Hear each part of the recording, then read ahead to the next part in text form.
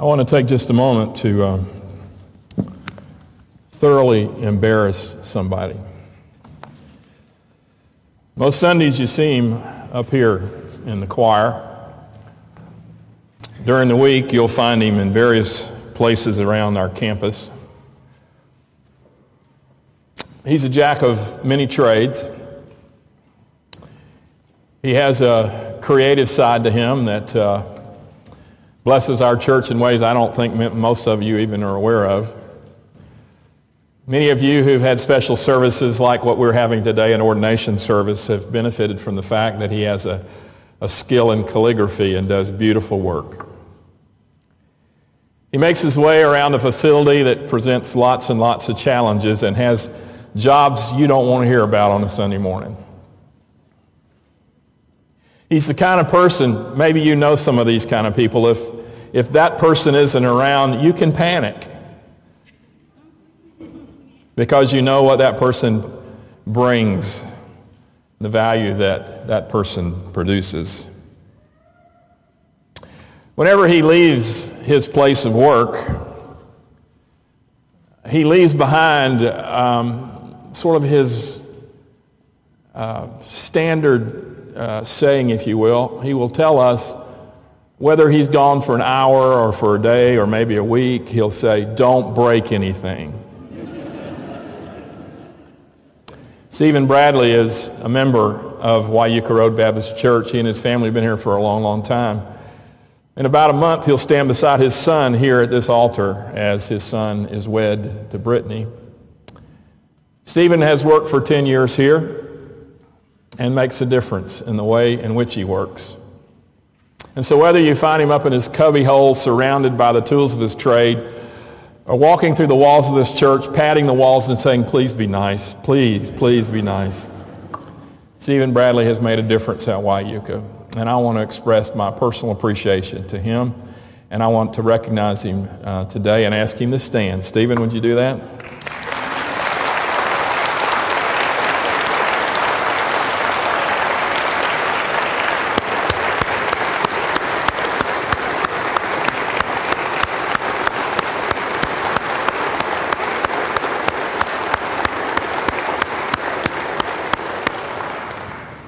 I'll probably pay for that. He'll do something in my office or something. Lord, listen to your children praying. I hope these last several weeks have seen you on your knees more, in the Word more, bringing to God not just things that are suggested, but things that He places in your mind or in your heart. Because I think you know that prayer is such an amazing gift. It's a shame we don't pray more often, more sincerely, more specifically. Because when we're talking to God, we're talking to someone who loves us more than we can imagine and who knows everything there is to know about what's happening in our lives. You're not going to tell him anything he doesn't know.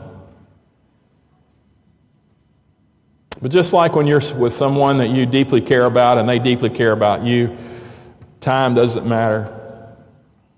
What you got to do next doesn't matter. Those moments are precious. And I hope you're using those moments. And if you're not, please consider doing that. The spiritual guides, the season of prayer guides are still available, and we'd love for you to pick one up. You can catch up with all that this congregation has been praying about.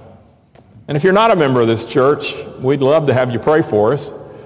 But maybe you ought to enter into your own season of prayer, because I know for sure that you have things in your life that you need to pray about.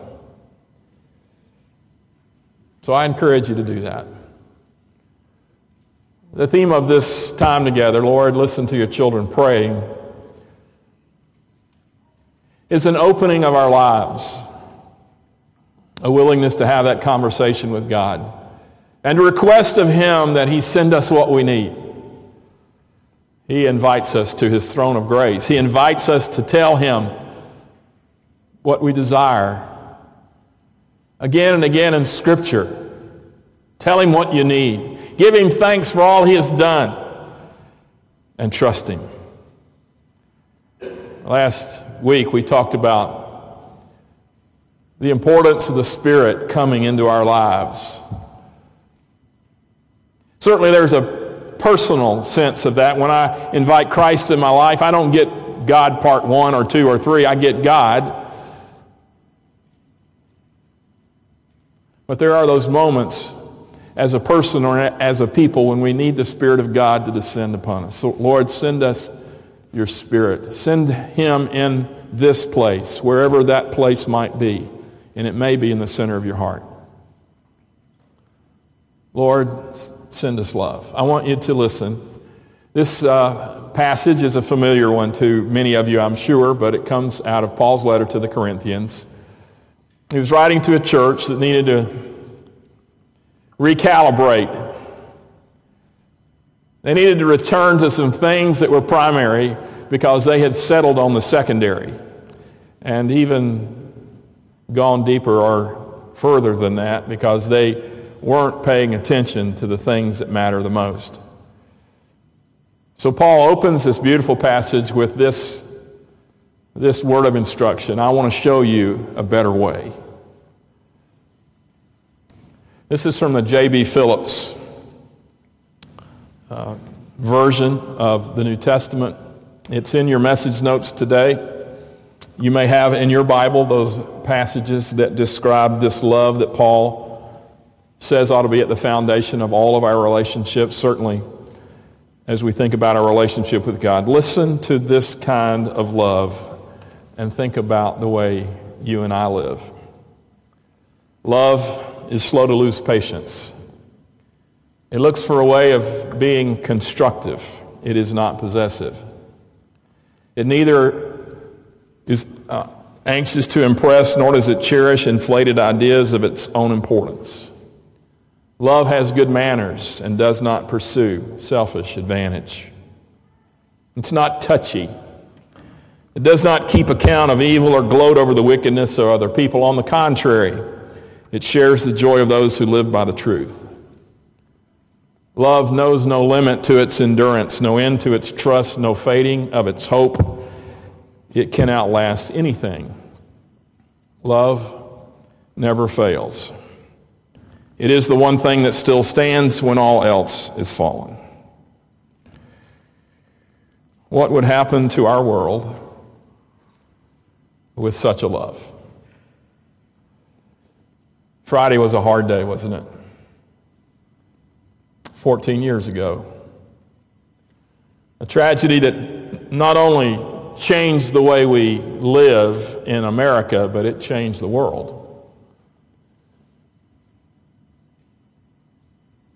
It didn't put love on display, it put evil and hatred on display. A few years ago, 4 Americans died in Benghazi, and those families also had a rough day on Friday.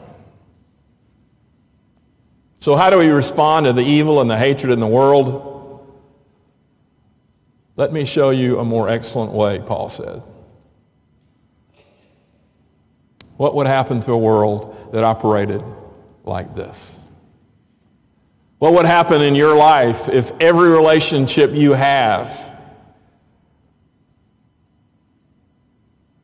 was overwhelmed by this love? We live here as a church, and in many ways we're much alike, but there is still great difference and uniqueness. What is it that binds us together? We don't all live within a block of here. We haven't all been coming here for all of our lives and know everybody. What is it that holds us together? What is it that is our bind? If it isn't the love of God, if it isn't that love which sends us to love others as we are loved, then I'm not sure we have a good enough reason to gather together. Because if we just want to get together, we can go to the football stadium or the social club. We can find that in our neighborhoods or even in our companies, in our schools. We can find ways to gather together.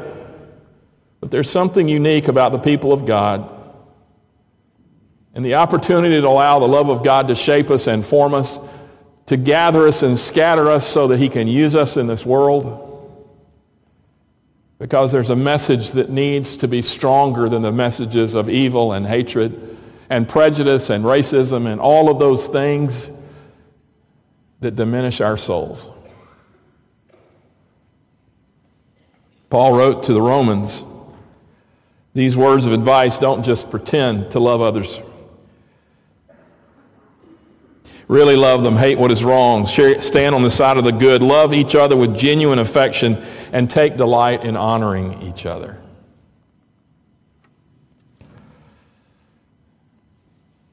When's the last time you were really, really glad when something really, really good happened to somebody that you know? That really, really good thing that happened to that person might even have been at your expense. You know, that job you wanted that she got. That recognition you thought you deserved, but it went to someone else. Could you really be happy for someone other than yourself when good things happen? There's something about the spirit of love that helps us to overcome those times when we're apprehensive, those times when we're envious, those times when we're small and petty. And it isn't a love that I manufacture. It's a love that descends, that God sends our way. God's been doing that from the very beginning. It's one of the reasons why some scientists have a problem with the whole idea of creation, because they don't understand that ultimately creation is an act of love.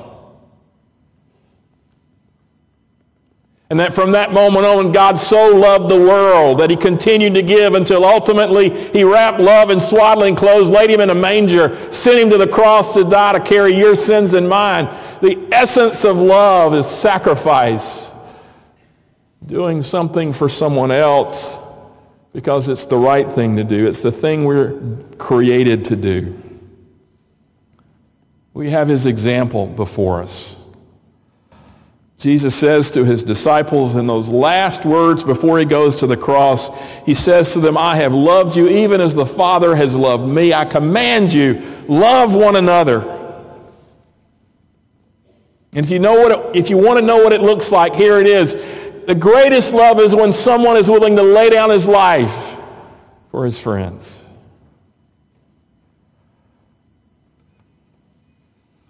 The Apostle John laid in his life. He looks around at a world that's not too fond of Christians. Persecution is at an all-time high. He himself has felt it. Most of his brothers are already dead because of their martyrdom. Those who gathered around Jesus during those 3 years of ministry and preparation for mission. He's about the last one left of the group. And what does he talk about?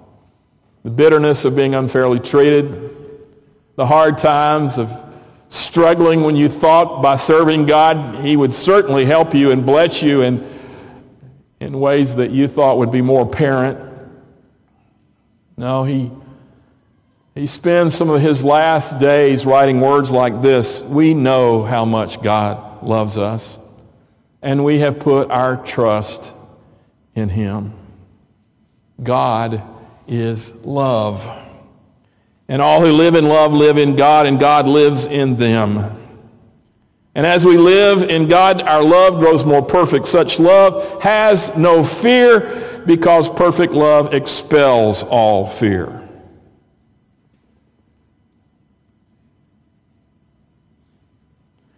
You know the two of the things that trouble people the most these days?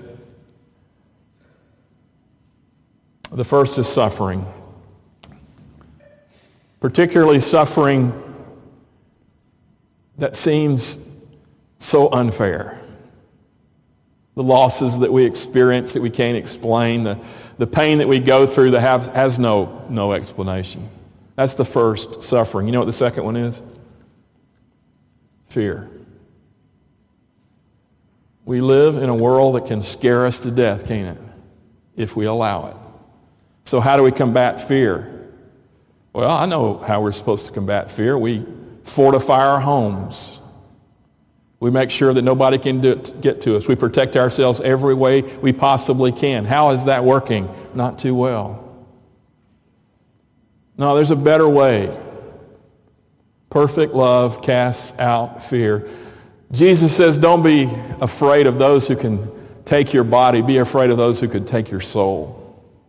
Because at the soul level, some things happen. Some amazing things happen. Let's talk about us for just a minute. There are two types of people, some say, in the world.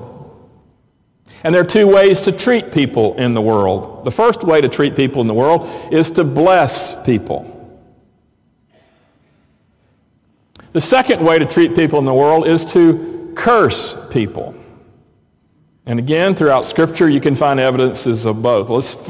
Let's focus on blessing. When you drive in the traffic of the city of Atlanta, are you more likely to bless or to curse? Now, curse is not necessarily words of profanity or, that sort of thing. Curse is a glare. It's a hard word. It could be any number of things. If you're a major league blesser, and I better not ask you to raise your hands because then I got to go to major league cusser or curser or whatever. I'm not going to go there, but I want you to see the difference in the way in which we live in this world.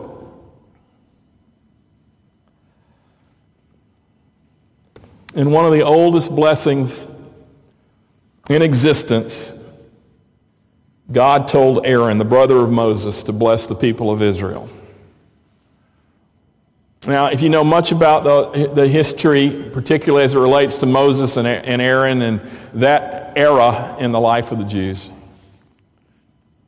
you'll know that this was a stiff-necked, stubborn, rebellious, complaining, griping group of people.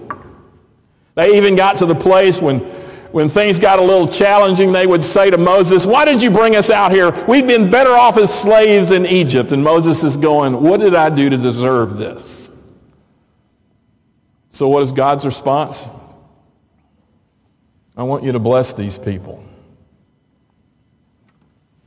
You can find this in Numbers chapter 6. But I would imagine you've heard these words before. The Lord bless you and keep you.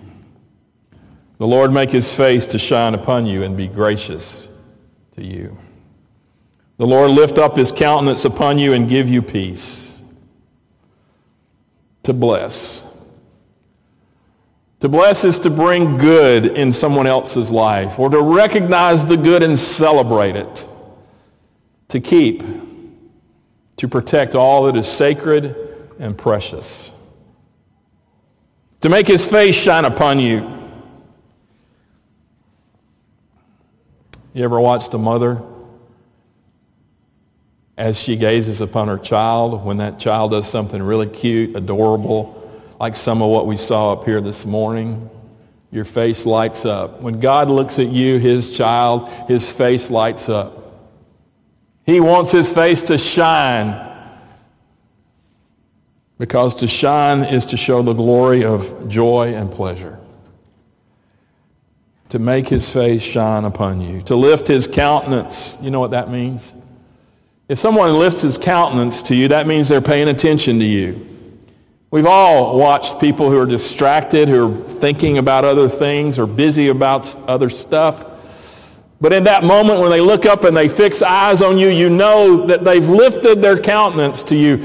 God, lift your countenance to us. Pay attention to us. We need you. We need you to give us peace. Not the cessation of hostilities or some temporary truce, but that unthreatened, undisturbed well-being that sees us through whatever comes. To bless is to love someone with your soul. And that soul is this amazing combination of the will and the mind and the body. Love the Lord your God with all you are. Your heart, soul, and strength, all that you are. We as people of faith must live that kind of life. And we're given examples of that throughout Scripture. And I need to rush here. And I want to take you to a picture in the New Testament. The early church started out, there's so much excitement, there's so much energy. People were attracted to not just the message, but the lifestyle of these people who seemed to have been changed somehow. They wanted to know more about it. They wanted to be a part of it. And so people flocked to them. But it didn't take long. Acts chapter 6, verse 1, as the believers rapidly multiplied, there were rumblings of discontent. I know, hard to believe, in a church, people who aren't happy. I understand. Those who spoke Greek complained against those who spoke Hebrew, saying that their widows were being discriminated against in the daily distribution of food. It was a very practical problem. You have that with groups of people. You have that in churches and other organizations. You know why there are no perfect churches? Because none of us could belong to them. None of us who are perfect. The problem was that some of the folks who weren't from around there, but who had come to Jerusalem and had been attracted by this movement and wanted to be a part of it, felt left out. And most of us have had experiences in church where we felt left out. We didn't know the right people, or we didn't come to the right activity. Some of us can get that because the church can hurt us pretty seriously. So they came to the apostles and they said, this isn't fair. The apostles could have gone into a long line of, here's the reason for this and this and that. Instead of that, they decided that there was a practical way to approach it. But it was a practical way driven by love. Those persons, whether they speak Greek or Hebrew, are as important as anybody else. And we're going to take care of them. And we're going to appoint some folks to do that. And throughout the Bible, you'll see that, particularly in the New Testament, you'll see men and women who are appointed for special service, who are set apart to take care of the family. And here, for the very first time, we have what we call deacons show up in Scripture. But I want you to think about this. It could have been simply an occasion for complaint, but it turned into an opportunity for ministry. And out of that, it was an ordination of service. It was setting apart those who had shown themselves to be worthy of a task. And it's so interesting to me that the task was waiting on tables. So what were their qualifications? They were well respected, they were full of the Holy Spirit, they were wise, and they were willing to wait tables. Do they sound overqualified to you? I heard our deacon chair, Ben Jones, say to the deacons retreat yesterday, none of us in this room feel like we're qualified to do what we've been asked to do. I love that spirit of humility because it's true for any one of us who seek to lead, to minister in the name of Christ. It isn't because God can't do without us, but it's because we've made ourselves available and let Him do the heavy lifting. Here are a group of people who said, count on me, I'll do it. This morning there are 6 who have said, count on me, I'll do it. Whatever it takes, I'll do it. I'll help take care of the families in this church. I'll help serve this church. It's a wonderful spirit. And it indicates the way things ought to be when we genuinely care for each other and do what it takes to demonstrate love. I don't think I can do this justice, but I'm going to try. Some of you will remember the name Derek Redmond. Derek was an Olympic athlete for Great Britain. He was an astounding athlete. As a 19-year-old, he shattered the British record for one of the most exciting races that you see in the Olympic Games, a 400-meter race. He was supposed to run in the Seoul Olympics in '88, but he had an Achilles tendon injury. And in the next year, he had 5 surgeries. It looked like his career was over, but he wasn't finished. And he kept training and he kept training, and he wanted to run in the Olympic Games. He got his chance in Barcelona in 1992. He'd qualified for one of the semifinal heats. It's interesting that he and his father traveled to all these competitions. His dad was his biggest fan. And they talk about strategies, and they talk about how to take care of himself, make sure that he warmed up properly, all that stuff. And he talked about how great it would be for him to compete at that high level against the world's greatest athletes. So he was fired up. The morning of the race, they sat down one more time just to talk over things. And his dad told him, I'll be there. You know I will. I'm always there. When the race started, Derek blasted out of the blocks. He was in the lead. At 175 meters, he felt a pop in his right leg, his hamstrings was torn. Some of you remember that because you saw it. First thing he did is he crumpled to the track. And then he tried to get up. And he tried to walk. He couldn't walk very well. He tried to hop. He couldn't hop very well. There were people all around him, officials, that came running toward him to try to get him to stop because he was obviously hurt. Well, just before the race, his dad, Jim, had gone to the very top of the Olympic Stadium, not far from where the Olympic torch had been lit just days before. And he saw all this unfold.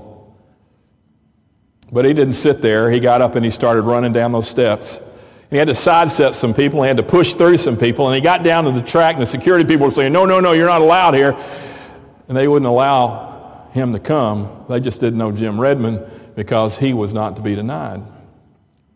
By now, his son Derek was limping badly, tears streaming down his face. The race was already over. The U.S. runner had won that heat. But every eye in that stadium was not on the finish line. It was on that spot on a track where a young athlete was obviously in distress. The medical team came up with a stretcher. They tried to get him on it. He wouldn't go. I got to finish what I started. All of a sudden, he felt these strong arms around his neck and shoulder. It was his dad. Derek's pain was awful. His dad knew that what they had promised each other, they'd have to see through. And so Jim Redmond said to his son, I'm here, son. We'll finish together. And so they started down the track in his lane toward the finish line. The crowd that day began to cheer. And the crowd cheered louder and louder and louder as they saw this human drama unfold, as they saw love displayed that overcomes every obstacle. And just before they got to the finish line, wrapped up in each other's arms, Jim Redmond let go so his son could finish the race on his own. As you can imagine, there was a deluge of requests for interviews, and in one particular one, this is what Jim Redmond said. I'm the proudest father alive. I'm prouder of him than I would have been if he had won the gold medal. It took a lot of guts for him to do what he did. Certainly true, Jim Redmond. And it took a lot of love for you to do what you did. We make a choice in life to give in to the fear, to bow before the suffering, to turn to hatred or to evil. Or there is a more excellent way, a way that's demonstrated by those who understand grace and mercy and most of all love. Will you pray with me? Father, life isn't easy. And some of us in this room today are just really beat up. We don't see a whole lot of love in our lives because there's not too many people showing it to us. But Lord, we have a choice. Even in the midst of the obstacles, the challenges that are thrown in our way, we can still look to you. Bask in your love and try to find ways to let that love you send us be seen in our lives. And now in these moments, these closing moments, I pray that you would bless us as we bless 6 people who have surrendered themselves to be of service to your family here at Wieuca. So we ask your blessings now in Jesus' name. Amen. We're going to take a few moments. Today I want these individuals to stand so that you'll know who they are if you don't. And then we're going to have a scripture reading and a prayer, and then I'm going to ask those 6 candidates to move to places in our sanctuary, and I want you to come to them. And there may be someone you have a special relationship with, so you'll go to that person, and you're going to lay hands on and you're going to bless that person because you want to help them begin their ministry with an affirmation. So I want to introduce these folks and ask them to stand as I read their names so you'll know who they are. Sherry Abney. She's right back here. Mark Clark. Jisha Obukwelu. I always struggle with that. Obukwelu. Jisha, where are you? Right there. Helen Phillips. Davis Scholes. And Collie Sugg. Thank you. You may be seated for just a moment. As Ben and Grace come to lead us in this portion of our service, in just a moment we will put our candidates in these various places and ask you to bring blessing into their lives. So Ben, if you will, come and lead us in prayer, and then Grace Freeman, in scripture, and Grace will lead us in prayer.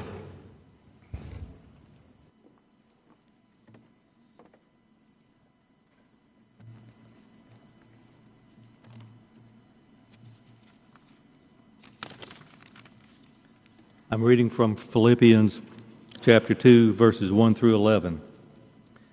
Is there any such thing as Christians cheering each other up? Do you love me enough to want to help me? Does it mean anything to you that we are brothers in the Lord, sharing the same Spirit? Are your hearts tender and sympathetic at all?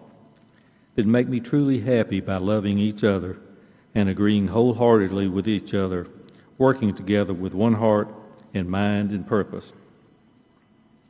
Don't be selfish. Don't live to make a good impression on others. Be humble, thinking of others as better than yourself. Don't just think about your own affairs, but be interested in others too, and in what they are doing. Your attitude should be the kind that was shown us by Christ Jesus, who, though he was God, did not demand and cling to his rights as God, but laid aside his mighty power and glory, taking the disguise of a slave and becoming like men. And he humbled himself even further, going so far as actually to die a criminal's death on a cross. Yet it was because of this that God raised him up to the heights of heaven and gave him a name which is above every other name, that at the name of Jesus every knee shall bow in heaven and on earth and under the earth, and every tongue shall confess that Jesus Christ is Lord, to the glory of God.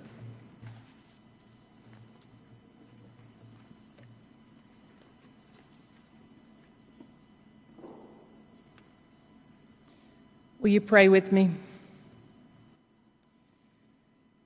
We thank you, Lord God, that in your great love you sent Jesus Christ to take the form of a servant. You have taught us by his word and example that whoever would be great among us must be servant of all. Give these servants grace to be faithful to their promises, constant in their discipleship, and always ready for the works of loving service. Make them modest and humble, gentle and strong, rooted and grounded in love. Give them a share in the ministry of Jesus Christ so they can love, so they can give, so they can share, and so they can minister, to be your hands and your feet to those that are in need. Amen.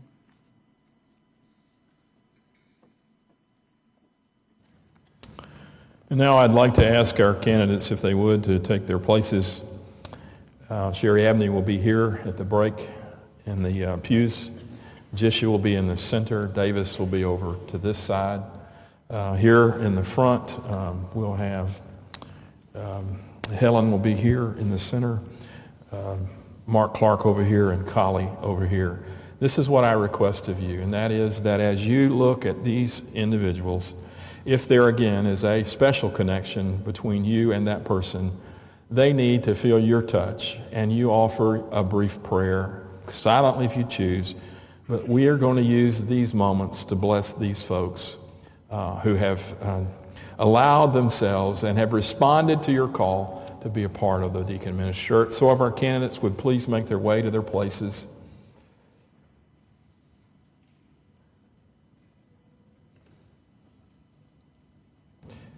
And now, church, these stand before you.